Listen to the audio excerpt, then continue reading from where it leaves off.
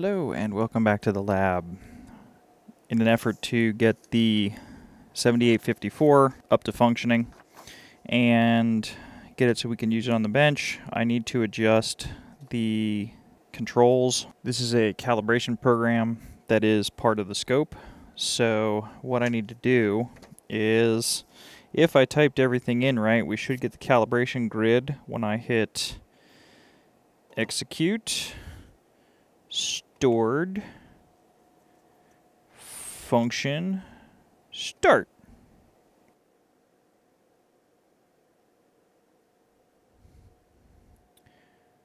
There we go.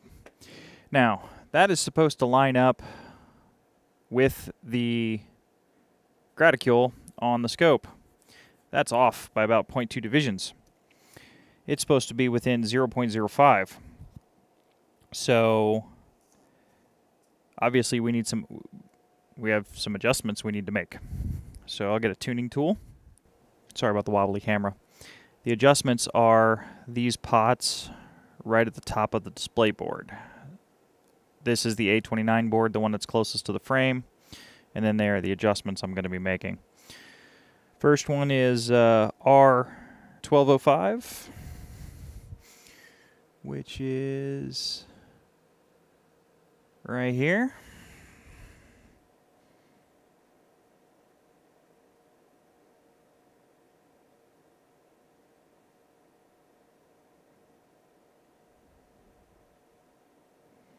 I'd say that's infinitely better.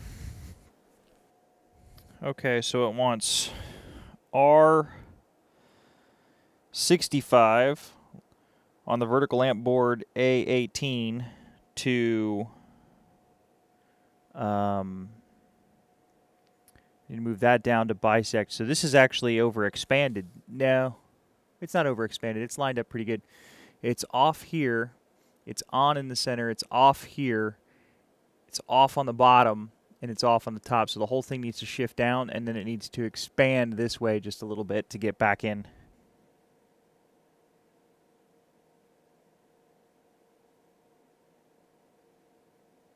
There we go. So now I need to find the vertical lamp board. I'm not doing a full calibration on this. I'm just trying to fix this alignment routine because I'm not sure how this, I don't know if it drifted out of spec. It's not too far gone, like somebody screwdrivered it, but it's not quite there either. And I really wouldn't mess with it until I was ready to do a full cal on this unit, but it was causing me some capture problems. I take it back, it's R65. RO waveform center adjustment. It's actually right here on the vertical board. And that drifted over to the, drifted right a little bit again. Could be the environment too. This thing traveled quite a ways before it found my bench. So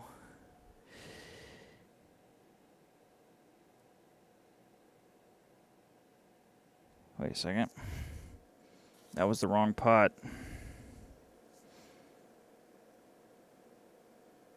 $65, not $99. That was RO waveform gain. RO waveform center is high and to the back left of the board. Here it is right here.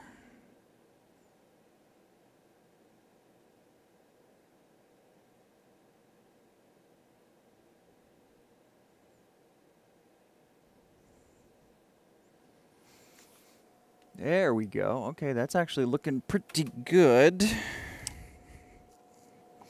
Now we need the horizontal gain on R1300 to line up these.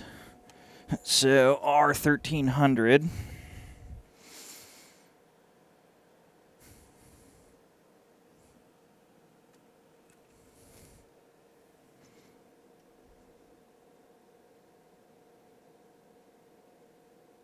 That is probably about as good as I'm going to get it, honestly. We do adjust RO waveform gain for equal distant on the board.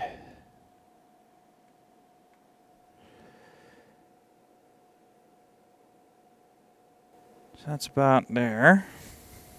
All right, so we hit run on the keyboard. Okay, so now what you're seeing is where it says waveform.pause, vector pause. So it's going between dots and vectors, dots and vectors, dots and vectors.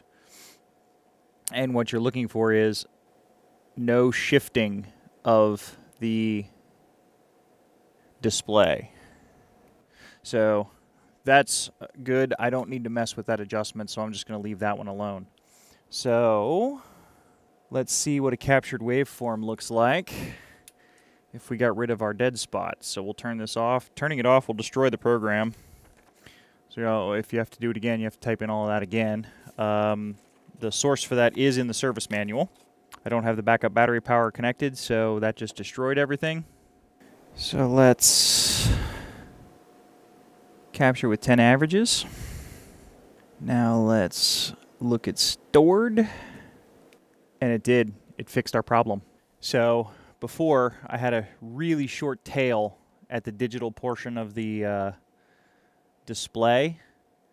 So it wasn't completely lined up, but it's gone now. So it's fixing. I can simulate what that looked like by going back to scope, rolling this over to the extreme for here, and then we'll capture that. And then we'll look at stored. See how it's got the tail at the bottom?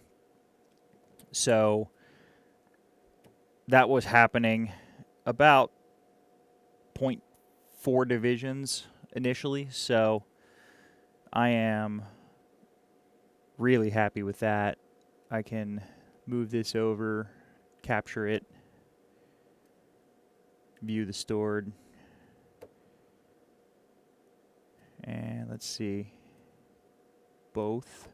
Yeah, it's just picking up right here. It's not grabbing, it's not capturing all the way at the end, but who cares? That is, amplifier's a little off because it's not linear. Let's see what it says a frequency measurement is. Let's see how the measurement functionality is working. Stored. Oh. Let's see.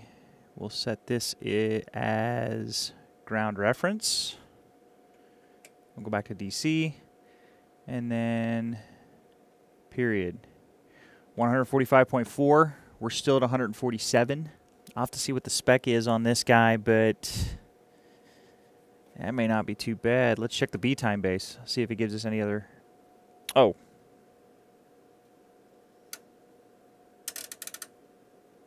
That's a problem. Capture. Yeah, it's scope, trigger, B intensity, A intensity is down, B intensity is up. Position this, capture,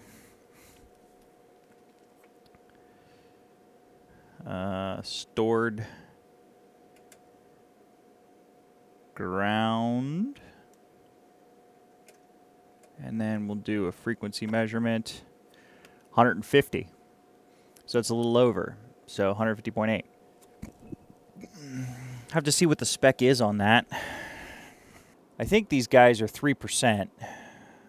So if that's the case, I have more faith in my frequency generator for accurate frequency than I do in the 7584. Just because it's not designed for, well, it's designed for as accurate a frequency measurement as you can get in this time period, but it is not a frequency counter. No, it makes sense that the time bases would be, it would be 3% because that's what the accuracy of the time base is. going with the 3% accuracy, which is what most of the 7000 series has. Turns out the accuracy is not in the frame. The accuracy is in the time base, like I suspected. So going with the 3% accuracy, I'm still feeding the 147 megahertz into the front end.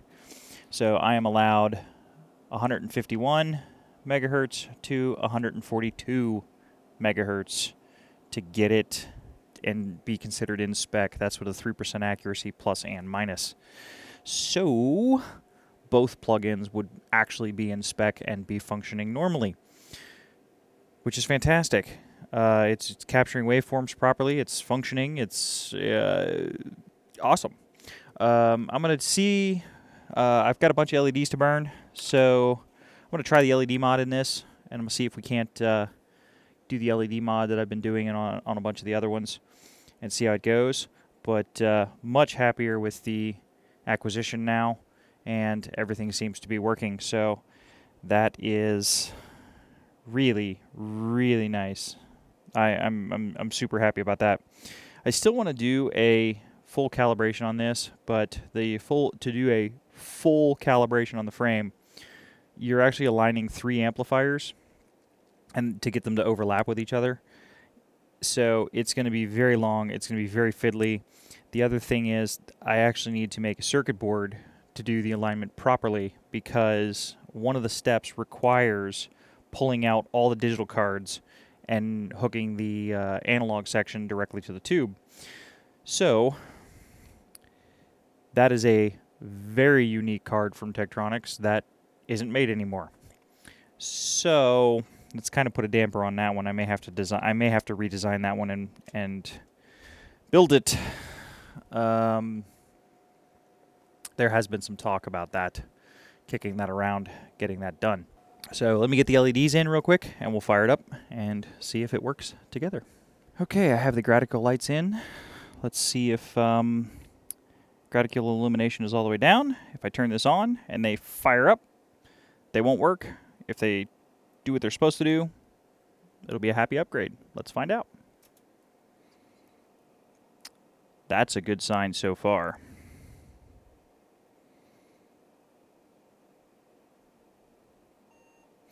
Awesome.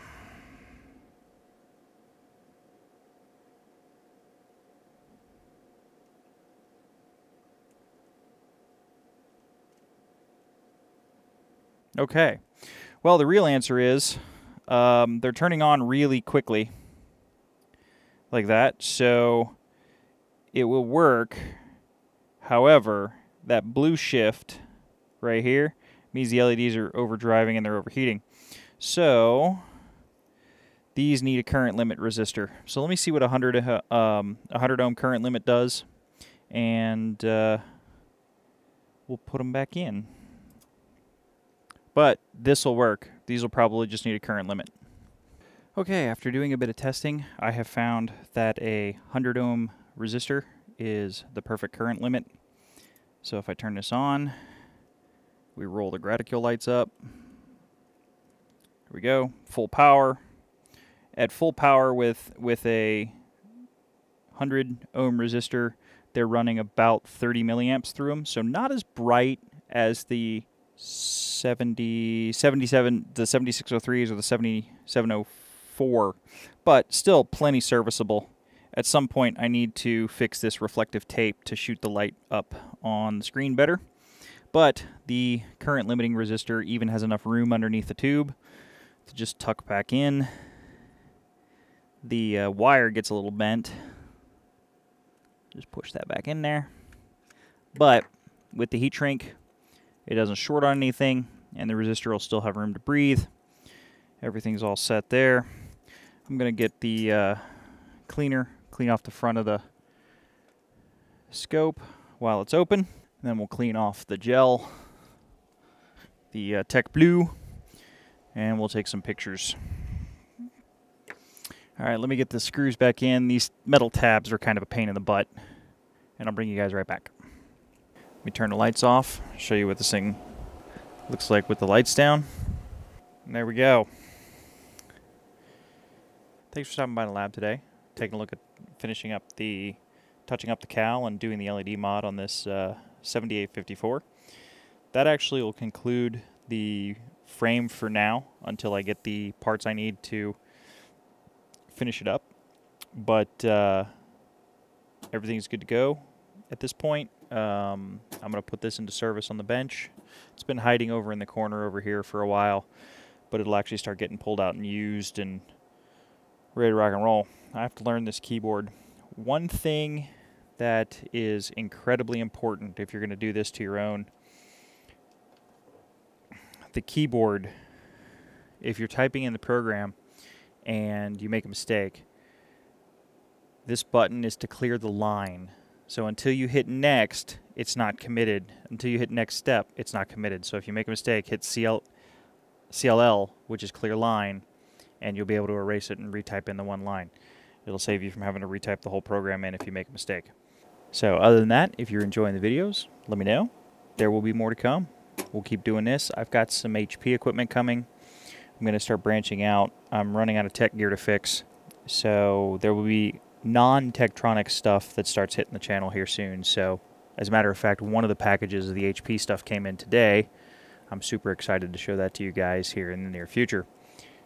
I'm waiting on another one to come in from Texas. So big, huge upgrades for the lab. Really, really excited about these two pieces of equipment.